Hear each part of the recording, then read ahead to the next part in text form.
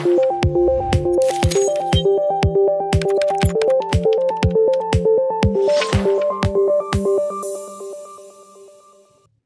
and welcome back to my awesome Linux Tools series, the series where I show you guys an awesome tool or utility that I think is going to make a difference for you as a Linux administrator or Linux enthusiast. In today's video, we're going to go over the ncdu command, the ncurses disk usage tool, and what this tool enables you to do is find out where all that hard drive space is going. I mean, no matter how big our hard drives get, for some reason or another, we just keep losing space. Files get larger and more plentiful, and if you manage a file server, then you especially know how tedious that can be when you have a bunch of people saving files in one server. But the ncdu command is definitely one that I recommend that everyone installs, and in today's video, we're going to go through the ncdu command in all its glory, so let's get started. But first, we do need to make sure that ncdu is installed, and most of the time, well, it's not. Most distributions don't even include ncdu by default.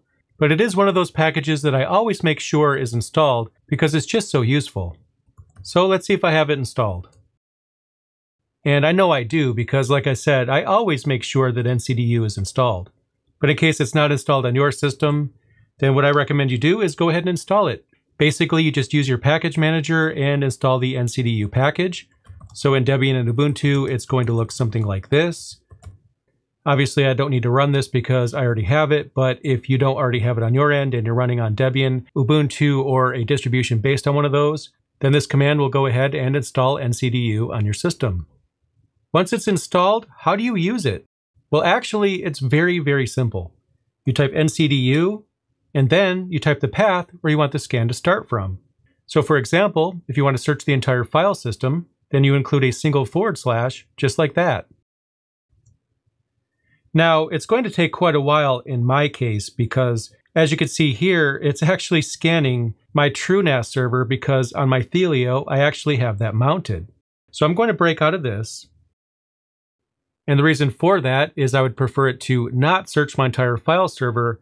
In this case, I'm logged into my desktop, so I'm actually only concerned with the files that are on this particular machine, not anything that's mounted that's an external resource, like my TrueNAS server. So how do I fix that? Well, that's actually easy because all you do is you add -x as an option. And what -x will do is tell ncdu to not scan anything that's mounted, only worry about the local resources on the particular system that you're logged into. So let's see how the command differs now. So as you can see, it's going through all of my files right here.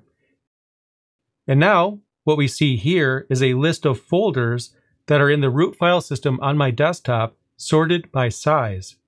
And as you can see, my home directory is quite large, so that's going to be at the very top, and then it's going to order the rest of the directories from highest down to lowest.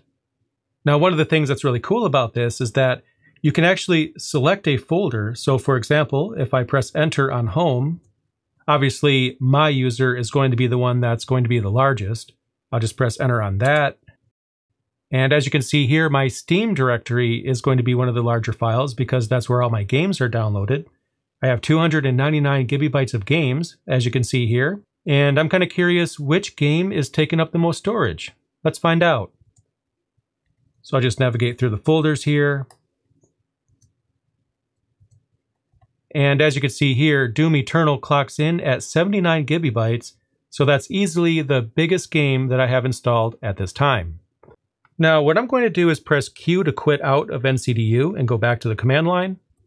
And I want to start over because there is a very important aside that I want to make sure you guys are aware of. And it might actually go without saying, but I just want to make sure you guys are aware of this. The ncdu command only has access to scan directories that the user has access to. So this is the example that I ran right here. I didn't use sudo. I'm logged in as myself currently. So ncdu might not be showing me accurate information. I mean, I don't doubt for a minute that my home directory is going to be the largest of any of the directories here, but it's not going to search through any of the directories that root owns or is owned by another user.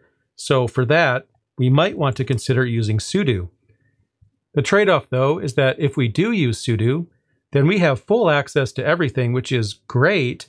However, ncdu also facilitates the deletion of files and folders as well. So when we run it with sudo, we definitely want to be very careful. So I'll run it again. And we're going to see the same results for the most part because I am the primary user on this system.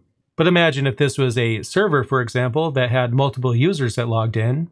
Then if you ran ncdu without sudo, then your results might be especially skewed. But anyway, let's move on.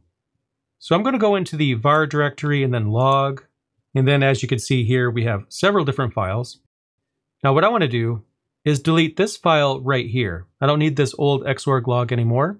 And it's only 916 kilobytes, but let's just assume that this is a ginormous file and we need to get rid of it because we are running out of disk space. So how exactly do we do that? Well, what we could do is press D for delete, and then it'll ask you if you're sure that you do indeed want to delete the particular item that you've highlighted. So I'll go over to yes, and I'll press enter.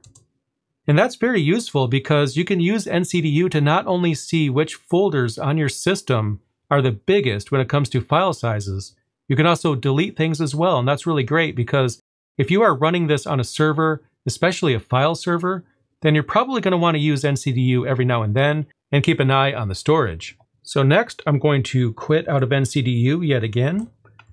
And let's just see which file systems I have mounted on this desktop. So as you can see, I have a few here. I have a video cache directory that I use for editing. That's what my editor uses for all of the optimized media, proxy media, and things like that. So that's going to be a decent size at 199 gigabytes. And of course, we have the root file system. But what if I just want to scan this particular mount right here? Well, that's easy because we're using this variation of ncdu right here where we're scanning the entire root file system. But you don't have to start from the root file system. You can actually give it a directory to start from. And what I'm going to do is remove the -x because this is actually a mounted device. It's actually a PCIe storage device. Anyway, I'll press enter. And right here, we can see some information about the cache. And these files are probably not going to make all that much sense because these are created by the video editor. And we have what looks like a random or hashed name right here. So we're not going to know which is which. But anyway, the point is, you could start from any directory, even a mounted directory. And in that case, you might not even need to use sudo because, well, I probably didn't need to use sudo. I am the owner of this particular mount. So if I was to go ahead and remove sudo from this command right here, it shouldn't change anything at all. As you can see, I get the same results. Now, the most important tip that I'll give you guys regarding ncdu is to make sure that it's installed. Now, I know that seems like a very obvious thing, but think about it like this.